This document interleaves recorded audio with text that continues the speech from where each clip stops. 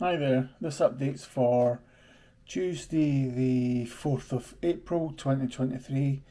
Last night I was again totally done in, so we went to bed fairly sharpish again, but had another really good sleep. Must have fell over, I don't know, what, about 10 o'clock, and that was me till roughly 3 o'clock this morning. So good 5 hours solid sleep, which is unusual for me. But again, it was more the pins and needles in my leg that had the cellulitis in it, and the water retention that was causing the issues. So got up, went to the toilet, stretched the legs a bit, and went back to bed. And then it was fine after that. So, but for some strange reason, struggled to get back to sleep. But it was all good. Uh, Eventually fell back asleep, and then again woke up about 5:30 for the toilet. Again, pins and needles in the leg again.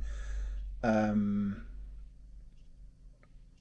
once I've been and got back to bed, it was fine, and that was me till the alarm went off this morning at 7:30. So it was a pretty good sleep last night.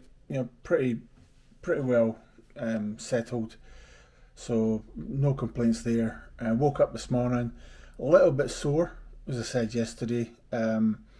I spilt my quick acting pain relief, and that didn't help that I hadn't taken some of that before bedtime.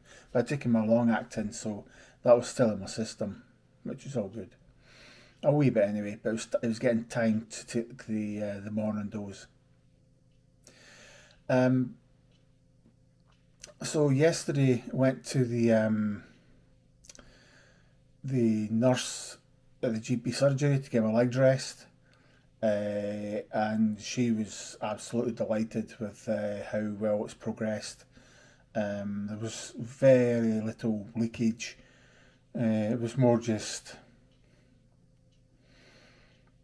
I don't know, residue, I guess, with yellow pussy stuff. But again, that's just probably the fluids. So she gave that a good clean, patched it up, put a new dressing on, and I mentioned to her about not being able to get the short or spelling the short term pain relief. So she went and spoke to the doctor, and they've prescribed me an alternative just now, because there's a 2 week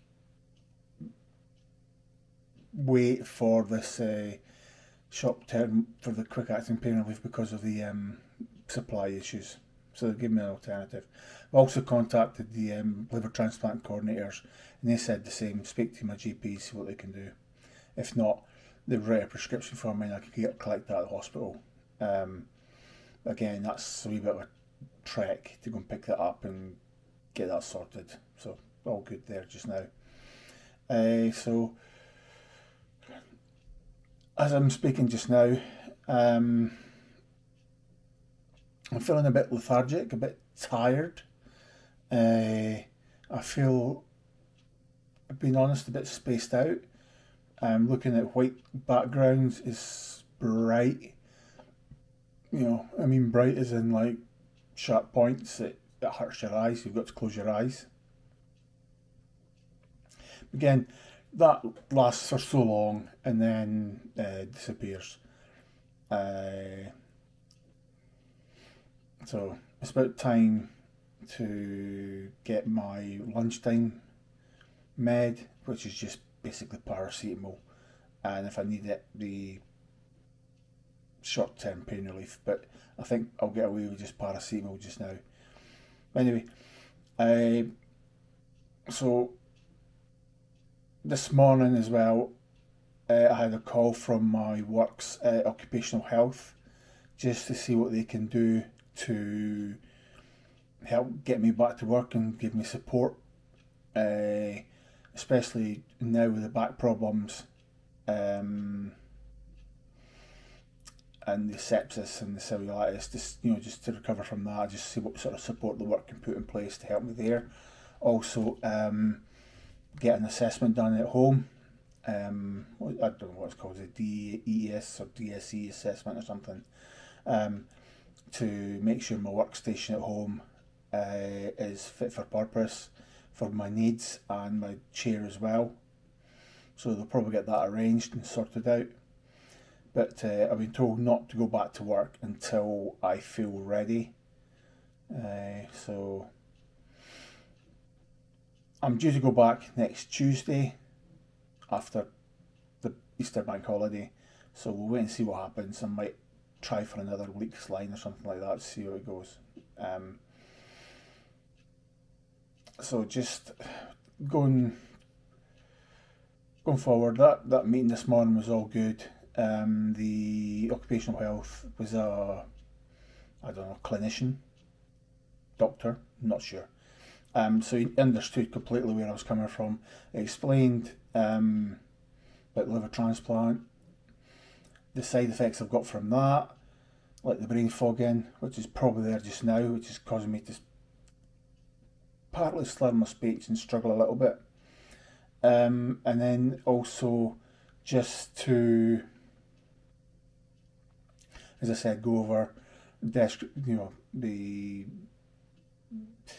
equipment reviewing, sort of working from home plan, just like maybe 2 or 3 hours a day, taking rest breaks when I can, logging when I can, things like that. Things I've already discussed with my bosses anyway, so they were all supportive on that. So we'll see what happens when the time goes forward. So read out all the meds I was on, explained to him about the back when it first happened on the 20th of December and what caused that. And it just got worse and worse and worse, the chronic back pain. Been admitted to hospital in February, then went back to work on the 6th of March, went into work, the office on the 8th of March, and my bosses thought I shouldn't be there because I didn't look right, which in hindsight is probably correct, because on the 9th I was actually rushed into hospital with sepsis and cellulitis. Anyway, so I explained all of that, told them I was in there, what happened, again, fully supportive, read out all my meds that I'm currently on, just so he's got a note of them as well, and he's going to write up a report from my work. He'll send a copy of the report to me as well, and then from there we'll take it from there. So I'll let you know what happens when the time comes. Anyway, I've blathered on too long today, too much. I'm really struggling a little bit here, so I'll just say thank you everybody for listening to my moans and drones and groans and waiting on this transplant. But tomorrow, I have tomorrow's Wednesday. Thursday I have the